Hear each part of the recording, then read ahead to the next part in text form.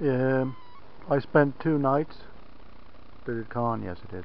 I spent 2 nights in this unbuilt house, and it was not a pleasant experience. But I keep the Jewish Shabbos. But it is the coolest spot, and it can be fairly warm here. Uh, what more to say? That's a water pumping station. This is Bircat in the morning. Over there is a raft that's part of some kind of outfit here that makes a lot of noise for no reason. Um, Over there you have the village El Masaade.